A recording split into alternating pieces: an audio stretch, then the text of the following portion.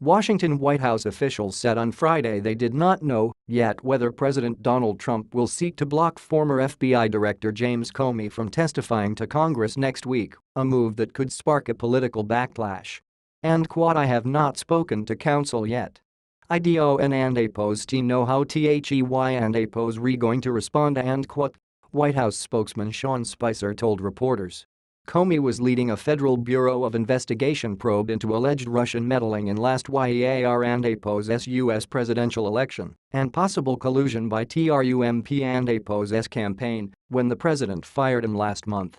Critics have charged that Trump was seeking to hinder the FBI and oppose's investigation by dismissing Comey.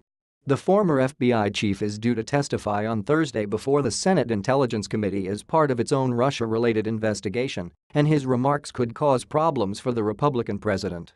Comey is widely expected to be asked about conversations in which the president reportedly pressured him to drop an investigation into Trump and oppose's former national security advisor, Michael Flynn, whose ties to Russia are under scrutiny.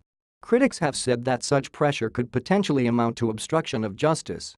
Presidents can assert executive privilege to prevent government employees from sharing information.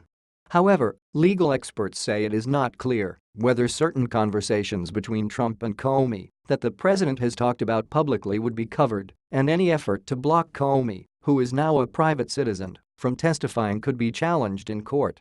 In an interview with ABC News, White House senior advisor Kellyanne Conway appeared to indicate the president would allow Comey to testify.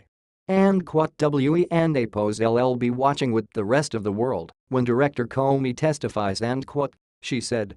But asked directly whether Trump would invoke executive privilege on Comey and oppose's testimony, she added, and quote, "The president will make that decision," end quote. Amid a political firestorm touched off by Comey and oppose's firing, the Justice Department appointed a special counsel last month to take the lead on the Russia investigation. U.S. intelligence agencies have concluded the Russian government sought to influence the U.S. election in Trump and oppose's favor, a charge Russia has denied. Russian President Vladimir Putin, however, said on Thursday some Russians may have acted on their own. Trump, who has raised doubts about the US agencies and oppose findings and denounced the continuing Russia probes, has denied any collusion.